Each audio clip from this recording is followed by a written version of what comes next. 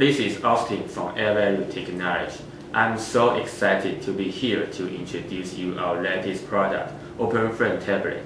I have divided my presentation into 3 parts. First, I will show you the appearance design of OpenFrame tablet. Second, I will introduce you the specification and the features. Third, I will introduce you the application scenario which OpenFrame tablet could be applied on. So let's get started with my first part, the appearance design of this OpenFrame tablet. As you can see, this mechanical design is very simple. 2 flat screens with projective capacitive touch, which gives users fast and sensitive touch response like this.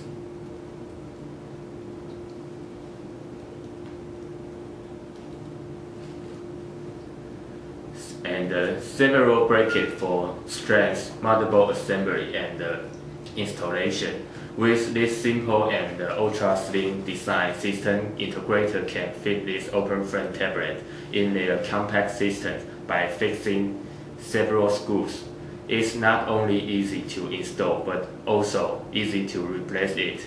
We have 5 panel sizes including 7-inch, 10-inch, 15-inch, 21-inch and 23-inch to meet different application size. That's all I want to talk about the appearance design. Now I'm going to introduce the specification and features. OpenFrame tablet carry Intel BayTrail-T quad-core CPU with 2 GB RAM and 32 GB eMMC on board. Compared to other quad-core CPU, BayTrail-T has good performance but low cost. It's aimed at entry-level tablet with Android and Windows. It's multiple OS capacity, which makes customers to integrate their existing system easily.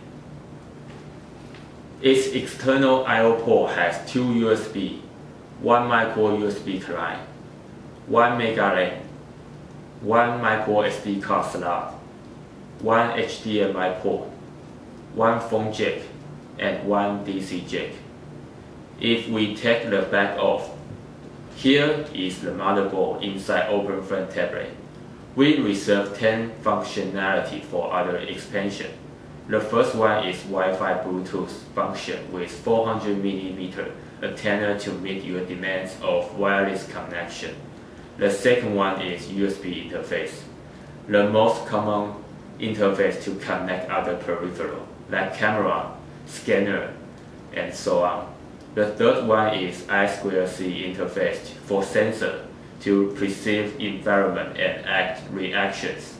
Number 4 is RS-232 interface, which is commonly used in computer serial port, especially for industrial machines, networking equipment, and scientific instruments. Number 5 is RS-485 interface, which is especially used for automation protocol to implement industrial control system. Number 6 is GPIO. Those input-output pins can be configured and controlled by system integrator. Number 7 is power over Ethernet, make user get power through Ethernet cable, no longer constrained by electricity facilities. Number 8 is wake on LAN, an Ethernet or token ring computer networking standard that allows a system to be turned on or awakened by a network message. Number 9 is pre-boot execution environment, allow clients to boot and retrieve their system from network. Number 10 is lithium-ion battery and charger for those standalone requirements of mobile computing. That's all of specification and features I want to share with you. Now I'm going to talk about the application scenario.